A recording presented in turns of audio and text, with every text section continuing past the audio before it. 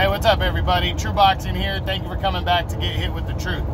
Today we're going to be doing the what's next on former 122-pound super bantamweight champion Ryosuke Iwasa, coming off his tough 5th round TKO loss to undefeated Murodjon Ahkmadaliev, as he challenged Ahkmadaliev for the 122-pound unified super bantamweight title. It was a tough loss for Iwasa, but it was a premature stoppage for sure. Iwasa was fighting. He was competing in the fight, but Ahkmadaliev was just beating him to the punch. Ahkmadaliev, very good fighter on the rise. He's only 9-0 now, and he's got 7 KOs. But he was a defending unified champ, coming off his biggest win against Danny Roman, taking on the tough Iwasa. And Iwasa, like I said, he fought hard, he competed, he's solid, but Ahkmadaliev was breaking him down and beating him to the punch, and he had kind of stunned him a couple times, but it didn't seem to have hurt him real bad. But he wobbled him enough to where, and started jumping on him, but Iwasa was throwing back to where the referee just jumped in and stopped the fight early. And eventually I think Ahkmadaliev might have stopped him, but Iwasa's a very tough fighter, and he can fight into the late rounds. So, so it was tough. It was sad to see that fight get stopped early and Iwasa not get the full opportunity. But he did lose, and now the big question is what's next for Ryosuke Iwasa, coming off that loss to Ahkmadaliev. So, my opinion on Iwasa is maybe it's time to be done with the 122-pound super bantamweight division. He's been there for a few years. He was upset by a controversial decision to TJ Doheny in 2018, and he worked his way back. Got 2 nice wins over Cesar Juarez and Marlon Tapilis to work himself back in line, but he got a shot against the best guy right now, and that's Ahkmadaliev, and he came up short. Now, the thing is does he believe that he came up short? Does he believe, it's tough to make that weight over and over and over. Does he want to test the water still at 122 and give it one more crack? I think he can, and I wouldn't fault him for it.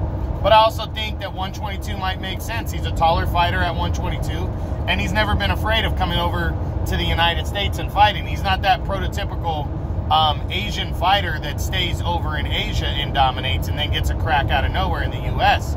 No, Iwasa has been very competitive and able and willing to fight out of his own country. So I'm going to run through the top 10 real quick at 122 and see what could possibly be next for him. First up at number 1 is the undefeated unified champ Murodjon Ahkmadaliev, which would be a rematch. The rematch is not going to happen, so that's off the table. Number 2 is undefeated WBC champion Luis Nery. Nery has other options that he's going to take next before he would consider a guy like Iwasa. I wouldn't completely rule it out because Iwasa is, a tough fighter, but Nery is very close to signing his next fight. I don't know if he gets, and it's probably going to be against a decent opponent, so why take a step back against a guy coming off a knockout loss? I don't see that one. Number 3, Daniel Roman.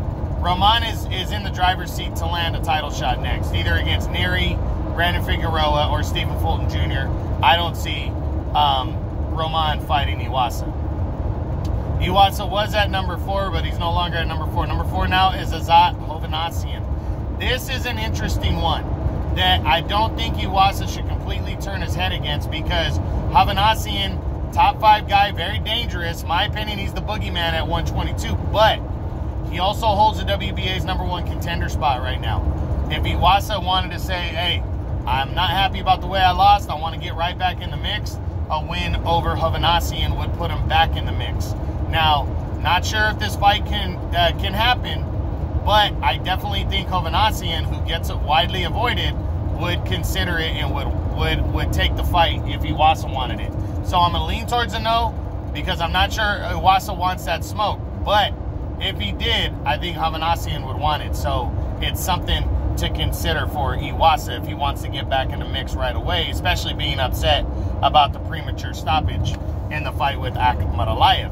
Okay, Number 5 now is the undefeated Brandon Figueroa. Now, this one is interesting. If Figueroa does not get the Luis Neri fight or Daniel Roman in his next fight, I wouldn't be surprised if he fought a guy like Iwasa.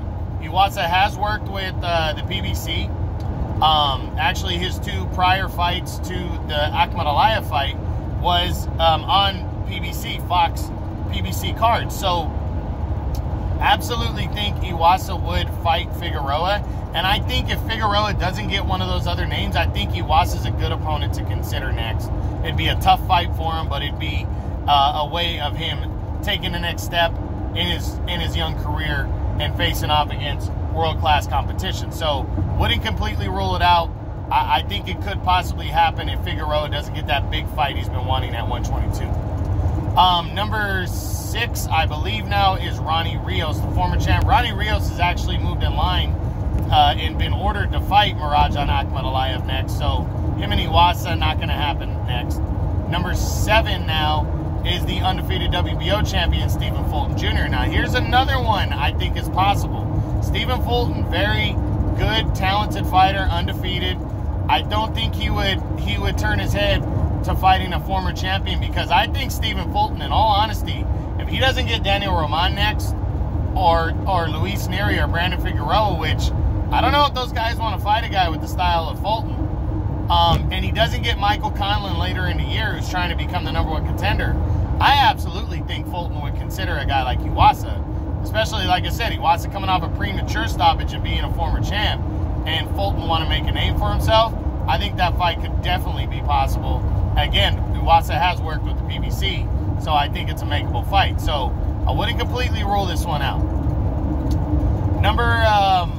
He was number 7. Number 8 now is Ionut Baluta.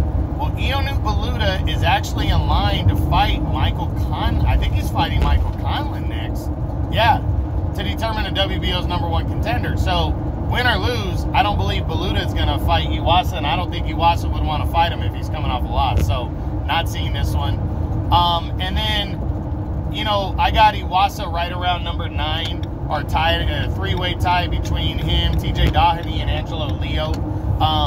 I don't think a rematch with Doheny, I don't think Doheny wants that, especially Doheny got beat last year against Baluta, and he hasn't fought since. That's been 14 months. I don't think he'd want to come back in a rematch against Iwasa, so I'm going to say no.